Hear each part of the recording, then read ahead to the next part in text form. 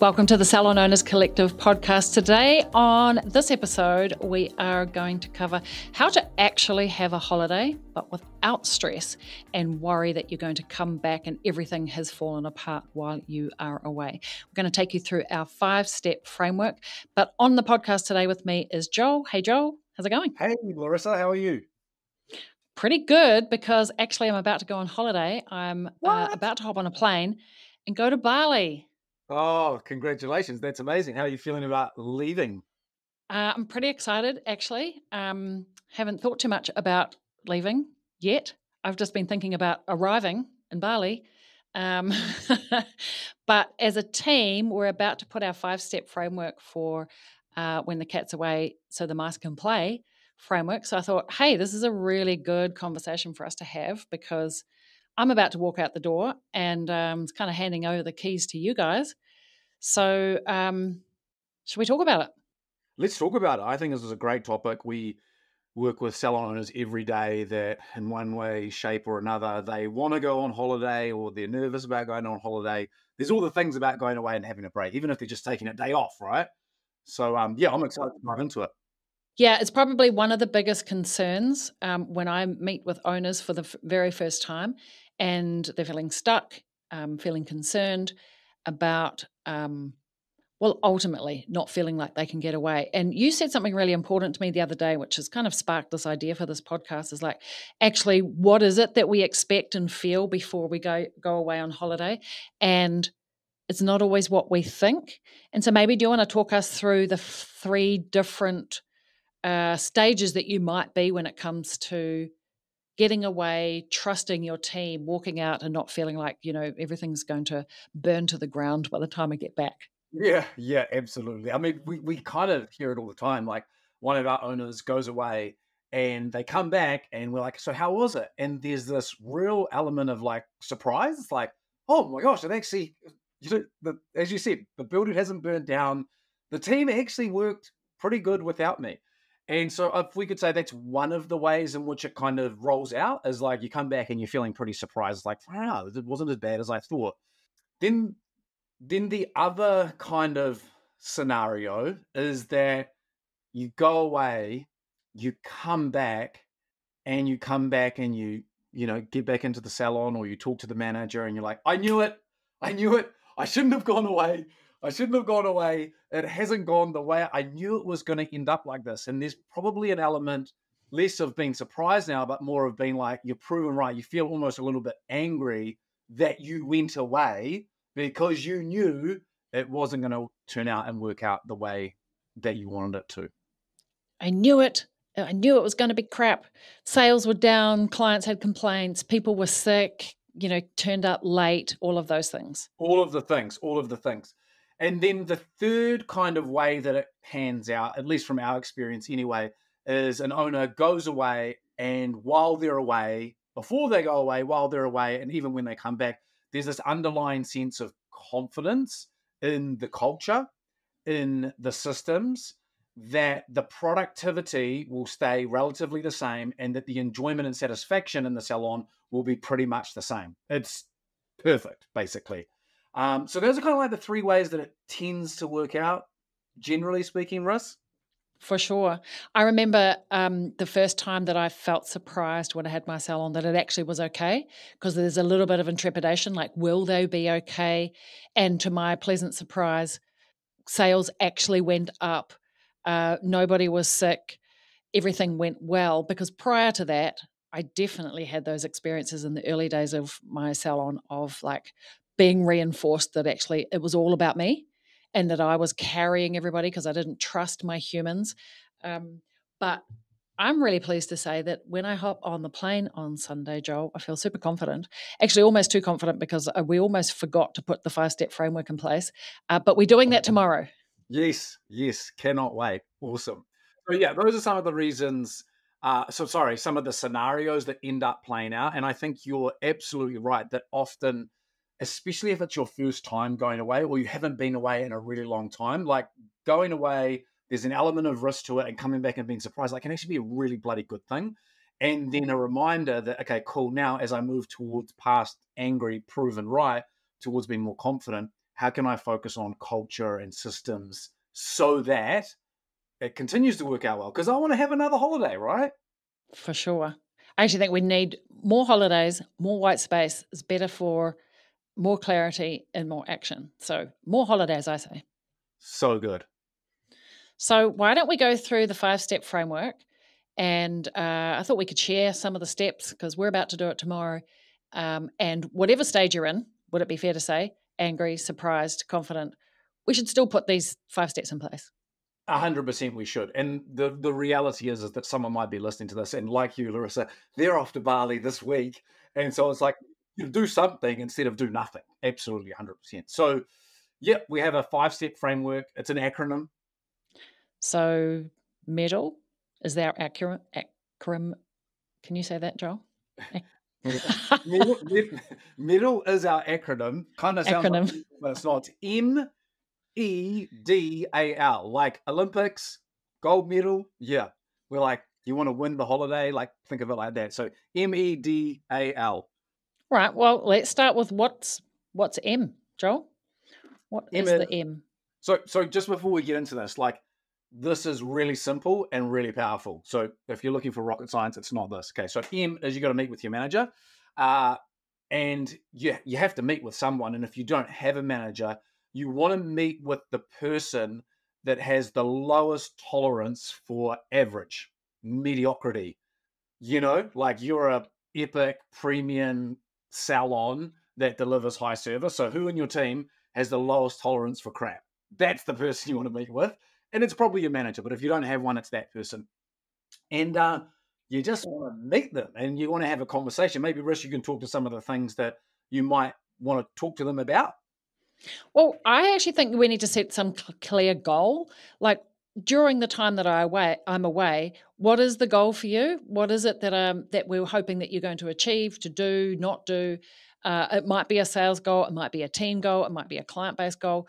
It might just be like this is the goal. This is the purpose of me having this conversation with you. And maybe there's space for a reward for that, for achieving the goal. Whatever that may be, I think it's nice to have a focus because it just gives purpose and permission to the person.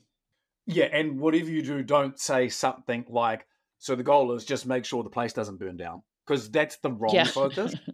Not that that would happen, but it's like, is that how aspirational we are, that we just want it to not go bad? Like, if you put the focus there, then there's a very high chance that the manager or this person won't aspire and elevate. And I think what you're talking about, Riz, absolutely does that. Is like, what's the goal? Yeah, because people can't achieve something that they don't know what it is. And so if you have something in your mind that you expect, share the expectation, but turn it into a goal. Because I think too many people are let down by others not living up to the expectation, but actually they never shared the expectation in the first place. Oh, so good. Okay, cool. So it's meet with the manager, your person that's kind of going to run the ship while you're away, and share with them the vision, the goal, the expectation. Yeah, awesome. Totally. Okay. What is EME? What does E stand for? E stands for explore everything that could go wrong. Now, it's a little bit of an exaggeration, but it's a really good kind of like headline to have in there, because the reality is that running a business operationally, like there's lots of spinning plates, like there's lots of things to consider. And generally speaking, your team without you probably operationally deals with the day-to-day pretty well.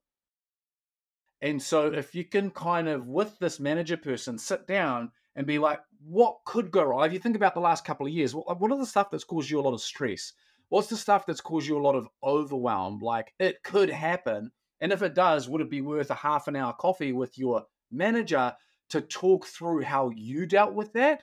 Like, that's probably a good conversation, because if you're away in Bali on the beach, Riss, then you want the confidence that if shit hits the fan, I can deal with that, or Greta can deal with that, or Sophie can deal with that. Yeah.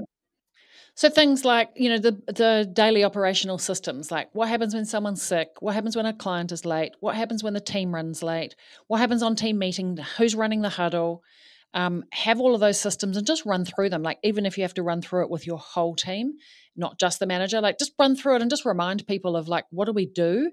And then I would think about things like emergency things, like where do I find the plumber? Who's the landlord? Who's next of kin? Like, if you can't get hold of me, who do you get hold of? My girlfriend went on holiday recently. She spent 3 weeks in the US, and she put me down as her lead person's contact. Like, if shit hits the fan, just call Larissa.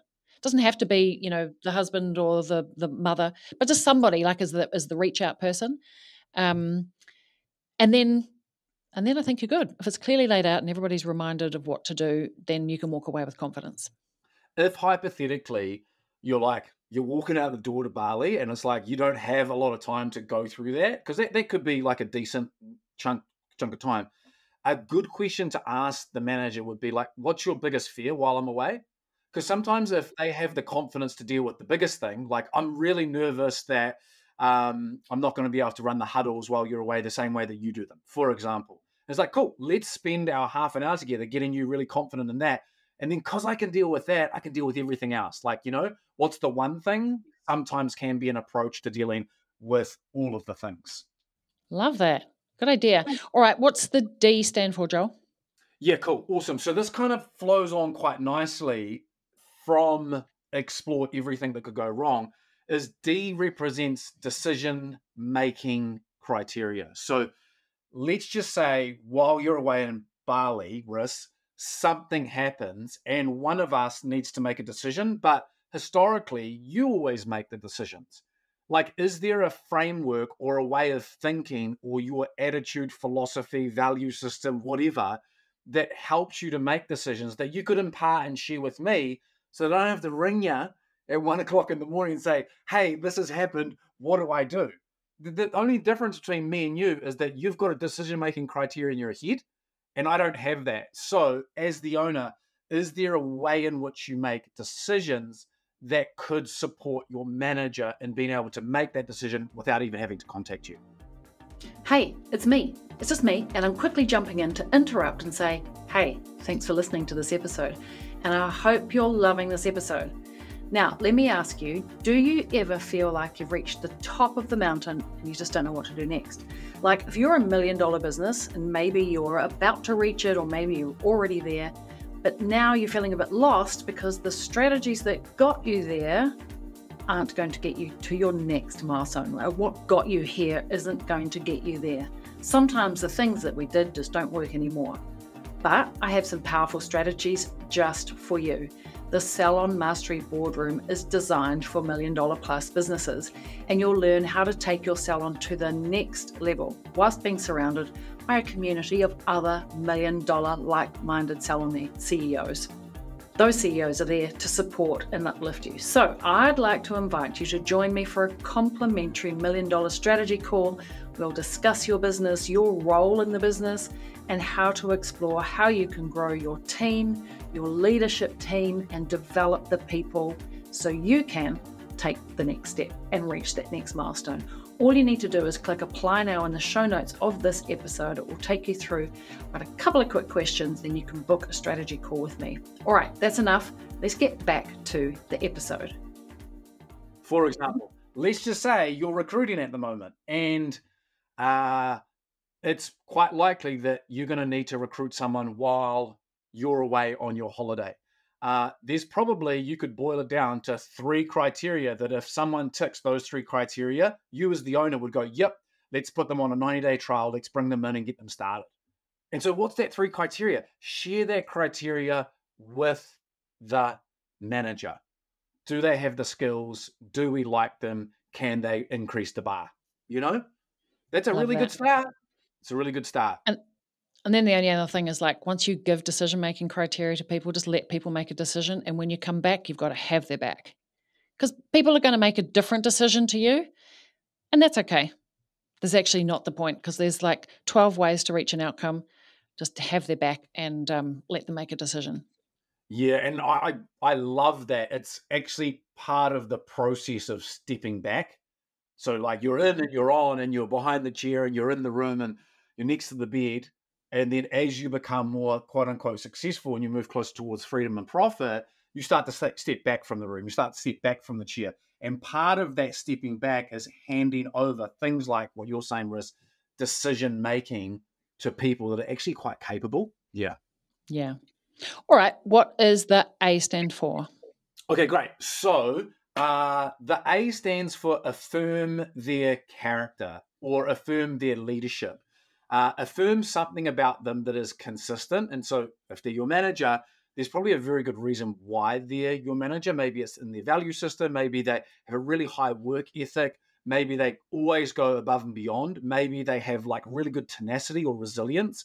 Like find the character trait that you know is a part of how they were brought up or professionally how they roll and reinforce that. Like specifically, like script wise, I'd be saying something like, if it was you, I'd say, hey, Larissa, like I'm actually really confident as I walk out the door tomorrow because one of the things that you bring that is just one of the great reasons that I love working with you is that you're super resilient. And I know that no matter what happens, you'll work through it and you'll do your absolute best. Like that's going to land. That's going to remind. That's going to reinforce. And it's probably the best damn thing you could say before you leave, right? Yeah, I think so. And then just being prepared again to have their back, whatever that it is that they decide, it's okay. Like at the end of the day, it's just here. Nothing is unovercomable, and This is so everything will true. be all right. This is true. This is so true. And here's the thing, right? Is no matter who it is, like we're making this a lot about the manager. It's actually about your communication. But no matter what, there's always learnings and lessons afterwards. Like even if you do it well and you come back, oh, it actually went pretty well. If you're really being honest, there's things that you could evolve, tweak, align a little bit better so that when you do it again, it works out better for sure. So definitely make sure that you affirm their character. Yeah, I love that. That's really good, because mistakes will happen, but it doesn't change them as a good person. All right, I've got to say the last one. L is for let go. Do I trust my team to step up to the challenge? Yes, I do, or no, I don't. Be aware, but at some point you just have to choose to let go. And the worst thing that you can do for you, for yourself, but also for your family, but also for your team, is to try and meddle from afar. Yeah. Yeah. The often the challenge is that the very thing that gets us to the point of success we're currently experiencing is really high levels of control and certainty and having my hands on both on the steering wheel and gripping it really, really tight. And it's great because it's got you to this point. When you go on holiday, you can't keep holding onto the steering wheel. You got to let go and get out of the car and get on the plane. And so do that mentally, physically, emotionally. Like do it in all the ways. Like take a deep breath and just go. Just go and let go. I think one of the hardest things about letting go is that, like, being needed and being kind of on that mouse wheel with a bit of, you'll know the word, Joel, not adrenaline, but what's it called? Cortisol, was it? Cortisol is the one. Whatever it is going on, there's some shit going on there. It's like it's almost it's addictive, or it's a feeling that we get used to feeling, and so to let go and step away and have empty space, and now having to, oh, should I actually have to talk to my husband, or now I have to actually control my children because they're not going to be on devices. Like that can feel scary. And I remember the first time I let go, and actually, I wasn't even on holiday, but I had handed over all the things and I was no longer needed. Like I had true freedom and profit and I wasn't needed in my business anymore. That felt weird. What do you mean they're not ringing me and asking me 12 things all of the time? And now I've just got my own thoughts, empty space in my head. So being mindful of that, and I know that takes me about 3 days. Like for the first 3 days, I'll probably still be checking Slack and just being part of the conversation. And then by that time, I'll be off. The challenge is when I get back, is it'll take me about 3 days to get back into being on. It's Yeah, just the yeah. process. Yeah, you're so right, There like there is a process, and I feel like as we journey towards freedom, whatever that means for us, being in choice, having lots of money, whatever the thing is, lots of resource. Like part of that's the internal journey as well of knowing that it takes you 3 days to unplug and detach and all of the things. But I just want to really encourage anyone listening that is going on holiday that the L, letting go, like it might be one of the hardest parts of the whole process. And that's okay because, like your staff members, we've all got work to do. We've all got things to aspire towards. And quite frankly, maybe your thing is just a bit more internal if you're listening right now, to be able to work out and figure out how do I personally let go for the benefit of me and my family, but also for the benefit of my team. Yeah, totally. I guess the only other roadblock is when you actually don't have the right team on board and you don't have high levels of trust. And that might be a scenario when you actually are like, you're likely to come back and go, I knew it. I knew it was going to be, is terrible. And maybe there are some true challenges in culture, and that's a work on. So if you're not there yet, don't worry. It's a work towards. It's just good to have start the steps now, and just recognize there's some work to be done culturally, but the goal is to work towards being able to get away and actually truly disengage. I think that's a good measure of true freedom and profit. Yeah, yeah, I could not agree with you more that aside from the three scenarios and aside from the middle acronym, is that whatever the case is, there's going to be work to do when you get back. And so that's great. That's why we're in business. Yeah. Exactly. Well, I reckon that was a pretty good medal. We should get a gold medal for that.